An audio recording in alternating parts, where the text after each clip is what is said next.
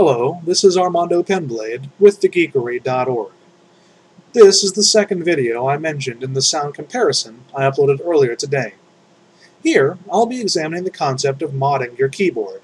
Now, before you go and get all hot and bothered, let me say that mine is the simplest and humblest of mods, but that, nonetheless, I am proud of it. We'll begin today with a story. When I initially decided to purchase a mechanical keyboard, I did a lot of research, and I kept ending up on the forums and wikis at geekhack.org. Geekhack's the preeminent keyboard enthusiast forum in the West, loaded with seasoned peripheral veterans and years of accumulated wisdom and advice. Since Geekhack was essential to my purchase, I posted a full unboxing there when I received the Majestouch. One user in particular took note of my posts, LPB45. He too had recently purchased a keyboard, and, when all was said and done, had ended up with an extra red escape key, something my own keyboard had lacked.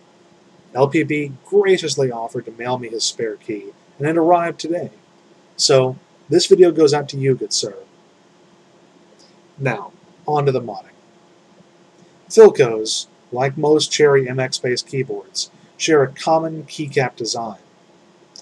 Although larger keys like Space and Shift might have specialized and complicated stabilizers holding them down, most keys of the same shape can be swapped out easily.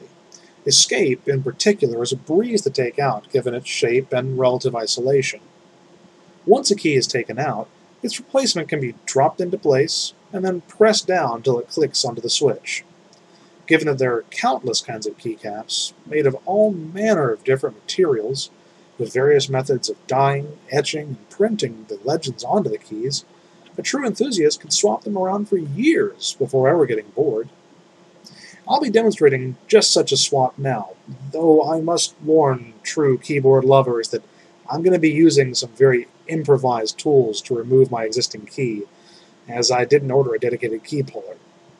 Although plate-mounted mechanical switches like the ones in my Philco are very sturdy, they are not invincible, so if you perform a similar mod, I recommend you order a real kill puller online, or at the very least, avoid wedging your keys out with a screwdriver or something similar. So let's go ahead and get started. I'll be using half of a paper clip, and then, well, that's also a kind of paper clip, I suppose, to reach underneath the keys, or the key in question, and pull it out. And you'll also see it pops right out of place if you apply just a little bit of upward pressure on it. Now, once it does come out, you can see underneath it has this nifty little cross-shaped hole, which matches the cross-shaped switch perfectly. That's what will hold it in place whenever I replace it. The new key is, as I said, a red escape key, almost the same material and shape as the previous key. It'll fit right into place and should just drop in. As you'll note, it has the exact same cross-shaped hole to hold it there. And so it should be as simple as dropping it into the area of the keyboard and then pressing it down to lock it in place, and voila! There we are. And that's that. I'm now the proud new owner of a red escape key. So thanks again, LPB45. That was a truly fantastic thing you did for me as a new mechanical keyboard owner. And that about wraps us up.